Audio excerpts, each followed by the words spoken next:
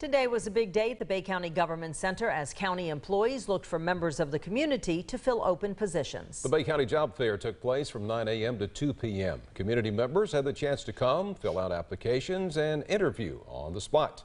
Job openings included maintenance workers, equipment operators, animal control officers, and park workers. Candidates selected will go through a 1 to 2 week screening process and then are able to enter the workforce.